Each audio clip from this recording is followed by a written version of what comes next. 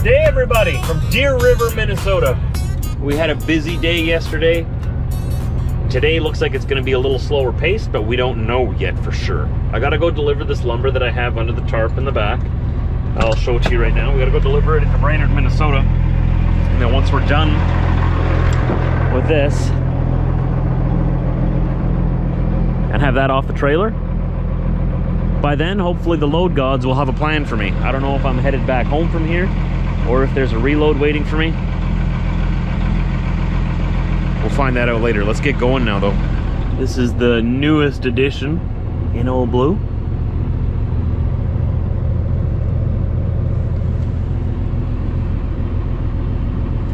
Just hides all those wires and not wires, come on Josh, I'm still waking up here.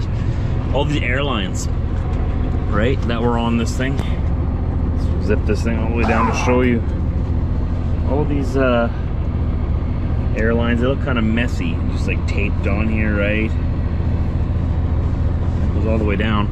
So to hide that, you just put this on here, zip it up, and it gives it a more finished look.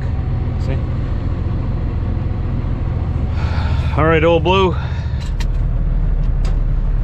Another day, another nickel. How about it? Let's do it. Let's get a shiny one today.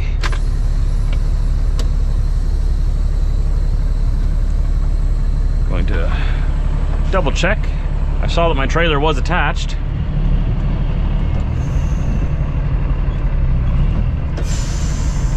Trailer's attached. Trailer brakes engage. Trailer brakes release. Now we can hit the road.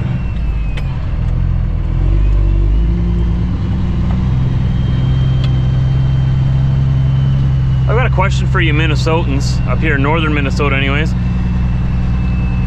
There's a trailer being pulled by a pickup truck in those pumps over there. It looks like an RV trailer, but it's weird because it's got like, it just looks a little different, and I see a lot of those around here. Are those like ice fishing shacks or something? In 100 meters, turn right on Commission Street, and then 6. What are those things? See, they look weird where the tires are, because they don't have like regular fenders. They just have this big like, open area above the tires there. What is that? Turn left. I see like at least 100 of them when I'm in northern Minnesota here every day. Like in abundance. I'm not exaggerating, like way over the top, lots of them. While I'm looking out here at my window, you see that little spot on my window there? It's like a little, on my mirror. My window mirror, my mirror window. Oh, I'm gonna be waiting here a while now, I should have gone. It's a defect on the mirror that I bought. It seems all of these parts that I'm buying don't seem to last. And I'm not getting the cheap stuff. At least I don't think I am. Kind of frustrating. You pay the money for these nice parts and you want them to last and stuff. And then they go and break. Same thing happened with those lights underneath my headlights too. They keep breaking too. It's hard to find quality products. It's my turn.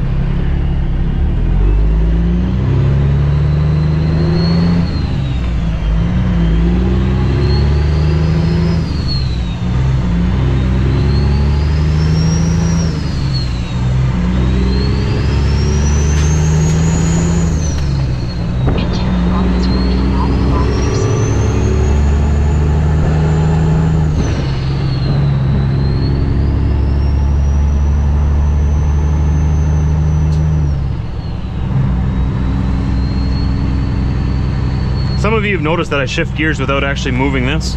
It's this is my splitter valve here. That's just splitting the gear into two.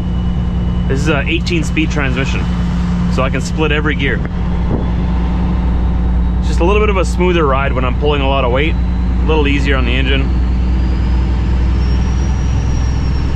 There's no real right or wrong way to do it, other than, well, I guess there's a wrong way of how not to shift, but when it comes to splitting gears, it's just up to you. Like here, I'll split it again. See, I'll push this forward.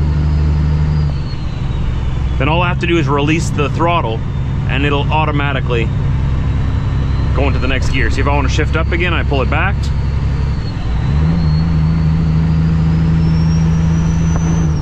All I have to do is lift my foot off the throttle and then put it back on. But if I want to go into the next actual gear, I'll put it back. I want you to look at this pickup truck that's passing me here right now and look at his load that he's got on his trailer behind him.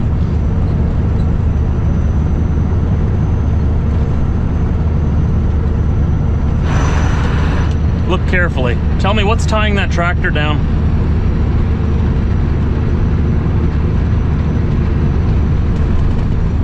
Not one chain, not one strap.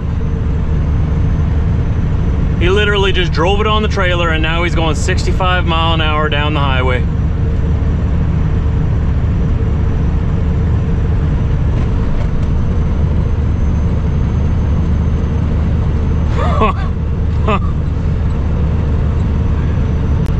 And he's been in the left lane for the last about 10 miles.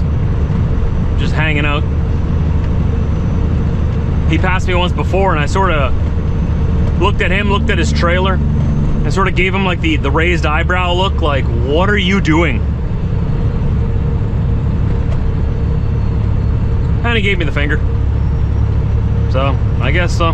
Goes along with his attitude. I mean, all I was doing was giving him a face like, are you kidding me? No, he is very serious. He's,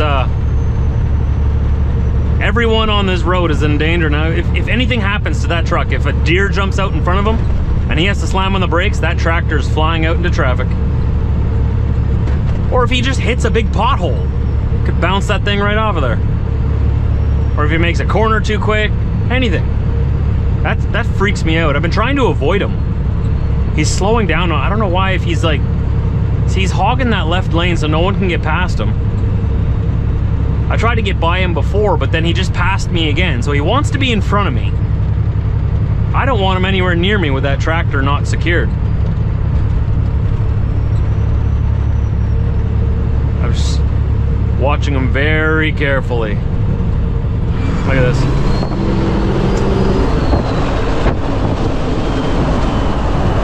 Okay, he's turning now. That is, that's real risky, especially in traffic. It's rush hour right now. We're getting close to Fargo, North Dakota. A lot of cars on the road, as you can see. Zero regard for everyone else on the highway, but he is very important. He is very important. He doesn't need to tie down his trailer because he's special.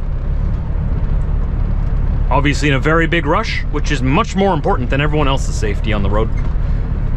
That actually, it makes me actually kind of mad. I'm kind of mad right now. Especially his reaction to me when I didn't confront him on it. I just sort of looked at him. I sort of gave him, you know, the eyes. Like, what are you doing? Right? And his reaction to that, lashing out in anger, like I'm in the wrong. I'm like, excuse me? Excuse you? What is wrong with people?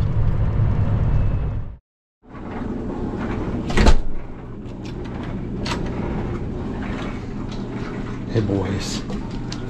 Hey boys. So we made it home. Now it's time to dad. Got my dad shirt on and everything.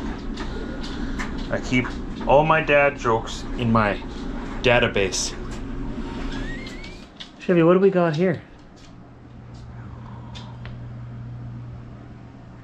Is that the baby's new bed? This is our Graco Dream Suite bassinet and changer in one. We have a tiny home with very few surfaces, so I thought this would come in handy having a change table built into the bassinet. Let's hope we actually use it. We gotta try and figure out how to put this together. Unfortunately, they don't come assembled. One star. We were reading some reviews on this, and some of the reviews are just so dumb. You can just tell the people that left the reviews just, well, One maybe of the they shouldn't be reviews- caring for children. One of the reviews was 1 star. They were mad because they had to put down their baby in order to turn it into the change table. Would you want it to be so easy that a toddler could come around and just flip your baby over while they're sleeping in their bassinet? Like, where do these people come from? These entitled people, just with the most ridiculous grievances.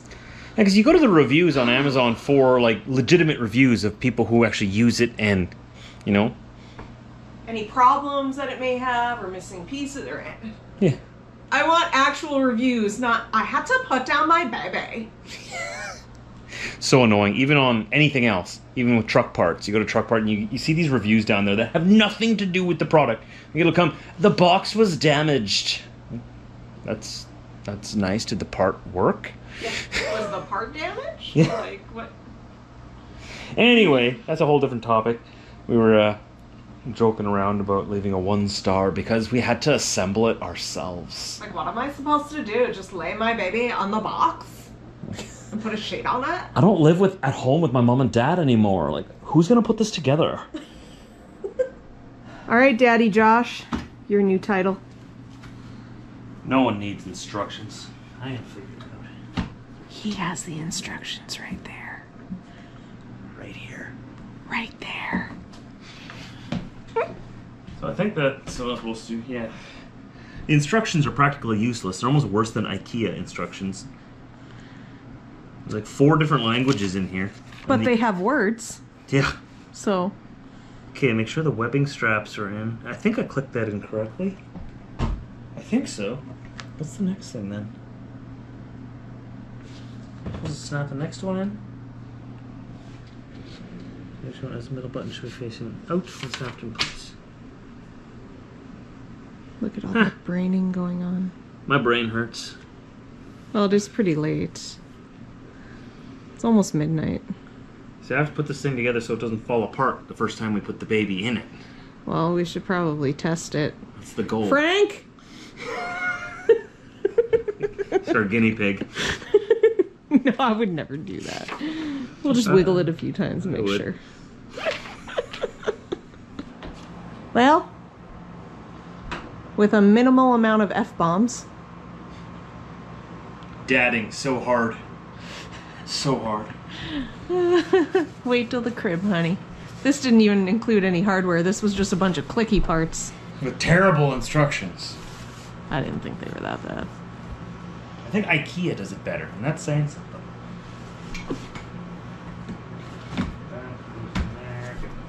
This goes in there. And then... This goes...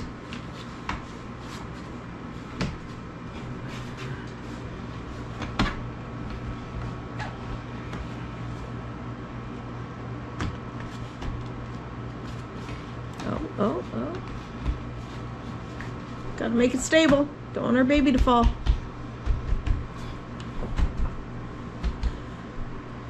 Okay, so you see the bottom is a bassinet, and this is the change table up here. I think now it's ready to be flipped over. I think so. And attach the effluents. So, slide button inside of handle, up and squeeze. This here, slide this. Better work. I'm gonna do it like this. All right, moment of truth.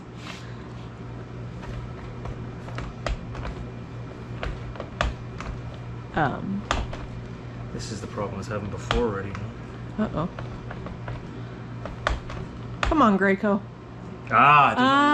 There's a safety. That's why you have to put your baby down, because you can. Oh my goodness. And push the safety so that your toddler doesn't do this when your baby's in there. So rude. I can't believe they made it so hard. There it is. Where little baby G is gonna spend a lot of time. Like, for the first few months anyways. Like 10 weeks. All right, I'm gonna put the effluents on. Finishing touches. Here we go.